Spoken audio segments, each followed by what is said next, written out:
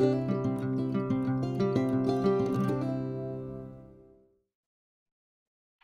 and welcome to today's session about lymphatic yoga. We're going to learn about the benefits for your life and lymph.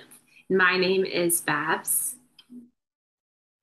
So just a quick disclosure for this presentation is to always just to listen to your body. So I want that to be our intention throughout this presentation and throughout the lymphatic yoga videos that you practice with me and really throughout your experience while living with lymphedema. So I like to say that it is important to listen to the whispers so that you do not have to hear the screams. So listen to those subtle cues, those subtle messages that come in so that you don't overwhelm your body and end up having to hear the screams. So a little bit about me. My name is Babz. I'm an occupational therapist, a lymphedema therapist, and a yoga teacher. And I currently live in Boston, Mass. And I work at Brigham and Women's Faulkner Hospital as a lymphedema therapist there. And I also host 6-week yoga wellness programs for individuals at risk and those who have been diagnosed with lymphedema. So I would love to get to know all of you. So after you watch this presentation, please send me a DM on Instagram or Facebook, or email me at balancewithbabz@gmail.com just to know that you're with me. And I'd love to help you, support you, and guide you. So please just shoot me a little message just to say hi, because I always love to meet new people, and especially people who have lymphedema. So the big reason why I love to meet new people is that I find that shared experience is a necessary ingredient in empathy. So this is a quote that I love. It's from The Unseen Body by Jonathan Reisman. And this right here is my mom, Tina. She is a breast cancer survivor and has left upper extremity lymphedema. And I find that through learning from my patients, learning from her, the more that we can collaborate, the more that we connect as human beings, the more that we share stories, we share what has gone wrong, what has gone right, we really find healing within each story and with each experience we share with one another. So this is just a quote I want to include in here that she said in one of our blogs we have on my website, balancewithbabz.com. She said, "Babz not only treated my lymphedema, but she helped me with my whole body's health. I now understand what I'm doing and why I'm doing it. Today, my arm is under control and I'm managing my lymphedema through many ways. And now lymphatic yoga is in my weekly routine."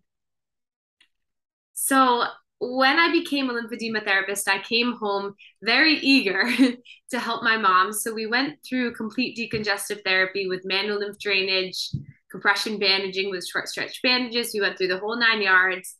And then after we got her arm to be decongested and in a good spot, we then engaged in all of these practices you see here. So aquatic therapy, pool therapy, manual lymph drainage on herself, and I would also do it on her. She's now rebounding a couple of times a week. She has day and night garments. She does dry brushing. And last but not least, she participates in lymphatic yoga.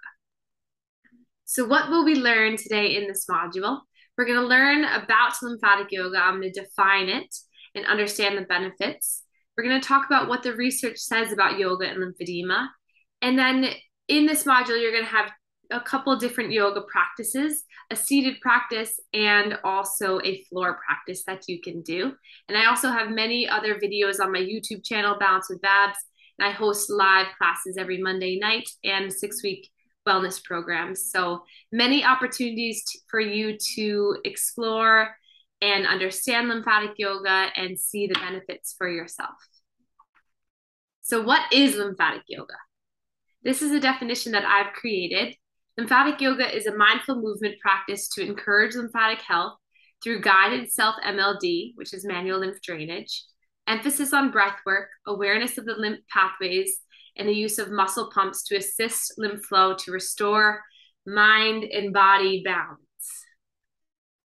So how does the lymph fluid move? That's the number one question, because we want to talk about the different ways that we ourselves can improve our lymphatic health through the different components of lymphatic yoga. So the 4 components are our breathing, our manual lymph drainage, our muscle pump activation, and mindfulness. So the first is breathing. So oftentimes I tell my patients, or I go back to a time where I was in my first yoga class, and after class I came out and the teacher was kind of standing there, and she came up to me and she said, "You don't breathe right." And I was like, "I don't, what do you mean I don't breathe right?" And she was like, "You breathe from your chest." It was a Bikram style yoga, so it was a very like strict type of yoga that does these postures over and over again. And so I was like, "Wait, I don't breathe right." And then I was thinking about it, and I was like, have I ever breathed right? Or did I ever even be taught how to breathe? And I think the answer is no. I think we're just taught that it's an automatic thing that happens and that we don't really have to pay attention to it. But the more that I practice yoga, the more that I engaged in my education of becoming an occupational therapist, a lymphedema therapist, and yoga teacher, I found that breath is truly key. So while we're just sitting here, I want us to try a little bit of a technique that we always start with at the beginning of our lymphatic yoga practice, and that is learning how to breathe. So we're going to place our hands right over our stomach. And as you inhale, you're going to allow the abdomen to protrude outward. And then as you exhale, slowly blow the air out as the belly comes back in towards the spine. This next few times we take a breath, I want you to slowly breathe in as you apply a little bit of pressure, and then slowly breathe out to relax. So this belly breathing is called diaphragmatic breathing. So as you're breathing, the diaphragm is going up and down, which massages this major thoracic duct that comes up the center of our body, that stimulates lymph flow and activates the lymphatic vessels and lymph nodes in this area. So even if you're just sitting in the car, hanging out, breathe. Do some deep belly breathing. Imagine your belly as a balloon expanding and then relaxing. It's really the best way to begin this practice is to lie down and do it too, because then you can really feel the belly expanding away from the earth. So this is the first component of our practice. The second is self-manual lymph drainage.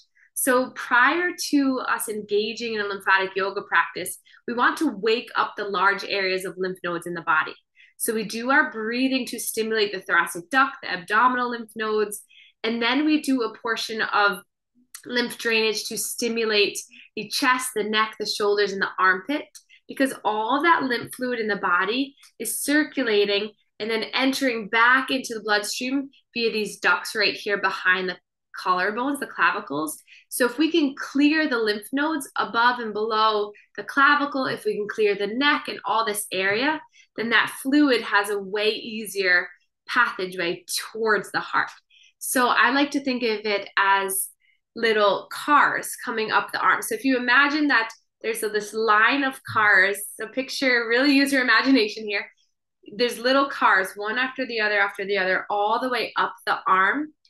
If we want this little car to come all the way back here or return all the way up to here, we have to move all of these cars first. So that's why your therapist, or maybe you've seen online, or maybe you watch some of my videos, that we always start with this drainage here. And then in a lymph drainage massage, you start the shoulder, and then you move up through the bicep, and then the forearm, and then the hand. Because if you try to push those cars, try to get that fluid right here to move up the arm, you're only going to push these cars and cause this big car crash right here. So you really have to think about draining proximally before you move the fluid from a distal extremity. The third component is movement. So muscle pump activation is everything. So the lymphatic system does not have a natural pump like the cardiovascular system has the heart. So the cardiovascular system has this major heart that pumps the blood throughout the body. The lymph system doesn't have one major organ that does that. So it totally relies on our own muscle pump activation to move the fluid throughout the body. So we first start by breathing. We do MLD on our chest, And then we say, okay, now that we're all good here, now we get some movement, some stretching, some openness in the body to encourage the skin to stretch. And with that skin stretching, that's where the valves open and the lymph fluid moves through. So we're going to skip trying it this moment because you're going to have lots of videos in this module. And we're going to go right to the fourth component. This is the fourth component, but definitely not the least important. I would almost say that this is pretty much the most important component of our practice and of living with lymphedema. So I like to say, in order to heal, we must feel. So when I say the word heal, I don't necessarily mean completely rid yourself of lymphedema, because all of you know that lymphedema is a chronic condition. It's something that once your lymphatic system is impaired, it is always impaired, but we can manage it. And we can also change and restore our mindset about our limbs, about our affected areas. So if we can increase this relationship you have with your mind and body, you're able to then understand where that excess stored fluid is, and then you're able to better listen and respond. And the breathing, the mindfulness, the meditation all allows the body to relax, which taps into our parasympathetic nervous system. And in this nervous system, this is the point where you achieve rest and digest, and that's where the healing occurs. You relax, everything releases, and you're able to really reconnect and reset your mind about this diagnosis. And also, I just want to mention that chronic condition does not mean loss of control. Chronic condition means that it's there, but you are able to manage it through these different techniques. And the more that you open your mind to yoga, open your mind to the practices of yoga and meditation, the more that you can go deeper into yourself and initiate your own self-healing. So what are the benefits? There are so many. I could have gone on and on about this slide, but the major ones I want to focus on is that physically, the lymphatic yoga flows improve strength, mobility, and stability. And mentally, this promotes clarity, relaxation, and wholeness. And again, this creation of this mind-body balance creates a improved quality of life. So the takeaways. So breath work, lymph massage, movement, and mindfulness improve lymph flow to benefit your life and your lymph. So now let's get into what the research says. So I found this really interesting article. It's a systematic review, and the title is Managing Lymphedema, Increasing Range of Motion and Quality of Life Through Yoga Therapy Amongst Breast Cancer Survivors. So this article reviewed 208 studies, and it focused on the top 7 studies. And the participants were 18 years and older. The mean range of age was 52 to 65 years old. They were all breast cancer survivors, and they were either diagnosed or at risk for lymphedema. And the yoga programs ranged between 8 weeks to 1 year and 8 to 44 yoga sessions. And the yoga practice length was between 40 and 90 minutes.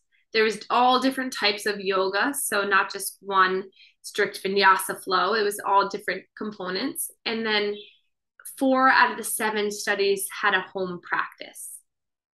So what did they measure? They measured quality of life, pain, range of motion, spinal mobility, and arm volume. So who can think of in their own life, think of which of these have you been affected? Has your quality of life been affected? Do you experience pain? Has your range of motion been limited? Has your spinal or your trunk rotation been limited? And your arm volume. And then they used all of these different tools to determine the outcomes.